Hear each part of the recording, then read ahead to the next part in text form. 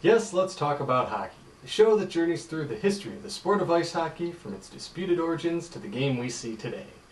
Last time, we saw the old Ottawa Hockey Club jump around from league to league in the early 1900s before settling in the National Hockey Association in 1910. However, several years later, trouble in the association's boardroom spelled the end for the NHA and the beginning of Ottawa's membership in the new National Hockey League. Their first season in the NHL, however, began on a bad note.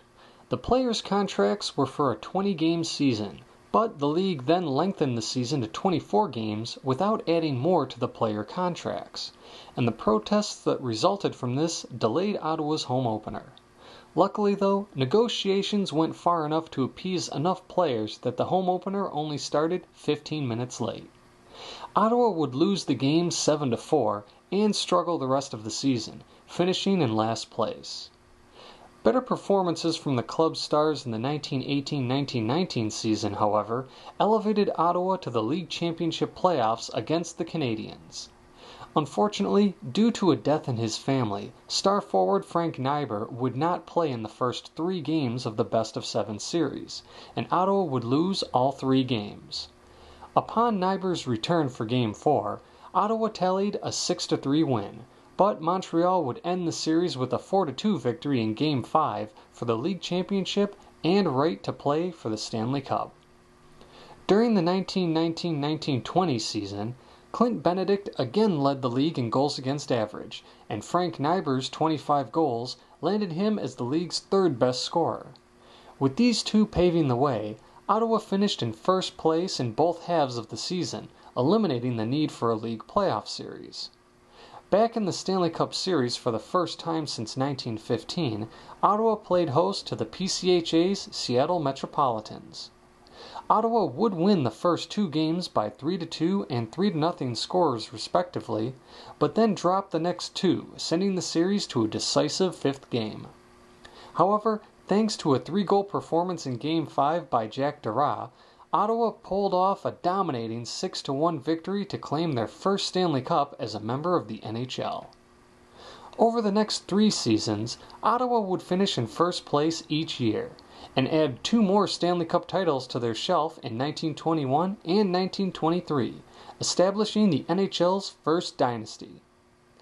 Aside from Clint Benedict and Frank Niber, players like Sprague Cleghorn, Cy Denneny, King Clancy, and Jack Dara were also key to this Ottawa club's tremendous success.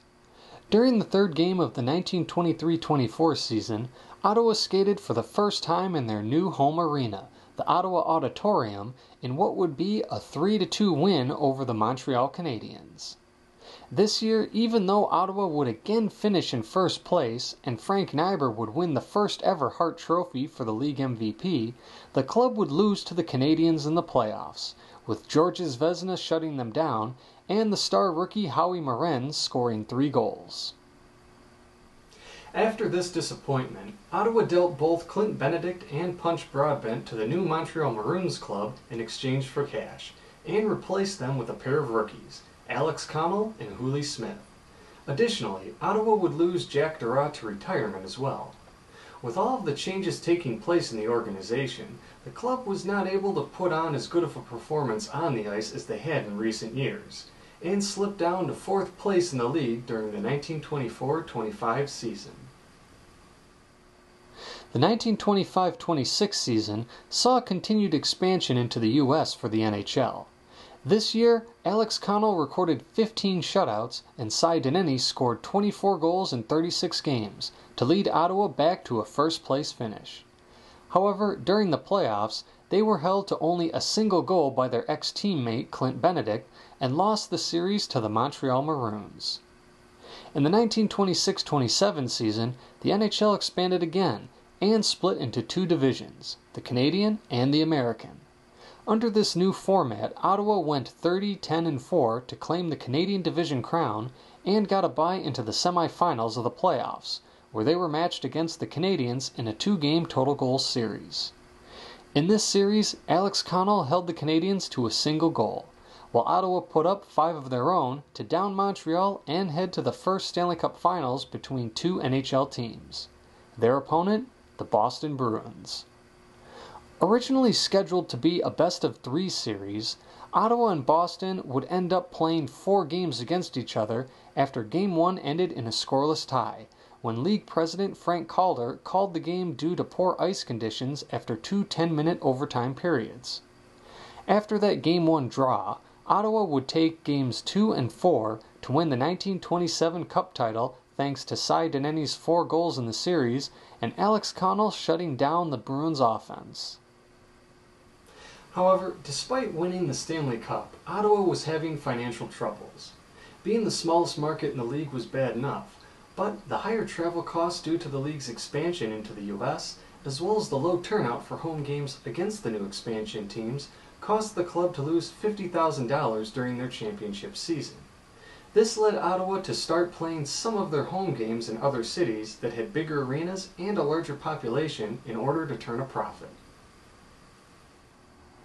In the 1927-28 season, Ottawa won their second consecutive Canadian Division title, thanks primarily to Alex Connell, who posted a record-setting shutout streak that lasted 6 games, or more specifically, 460 minutes and 49 seconds. However, their season would end after their first playoff series against the Montreal Maroons. Things would begin to go downhill for Ottawa after that. During the 1928-29 season, the club sold Hooley Smith to the Maroons and Cy Donnelly to the Bruins, and wound up finishing 4th in their division and out of the playoffs. The next 2 years, Ottawa continued to hemorrhage cash as they finished 5th in their division both years. During this time, they began openly selling more star players to make ends meet, including Frank Niber and King Clancy. In order to help rebuild things, the Ottawa club suspended operations for the 1931-32 season, during which time they loaned their players to other clubs for additional cash. Ottawa returned to the league for the 1932-33 season, but once again finished dead last, an unfortunate feat that they repeated in the 1933-34 season as well. Former team captain Harvey Pulford was given an option to buy the team and move it to Baltimore, Maryland, but he never exercised that option. Then rumors began circulating that Ottawa would merge with the equally troubled New York Americans club. However, after Ottawa's final game on March 18, 1934, it was announced that the club would relocate to St. Louis, Missouri for the 1934-35 season. This spelled the end of NHL hockey in Ottawa for 58 years, until the current Ottawa Senators began play in the 1992-93 season. But the new Senators still honor the old with the 11 Stanley Cup banners that hang from their home rink rafters.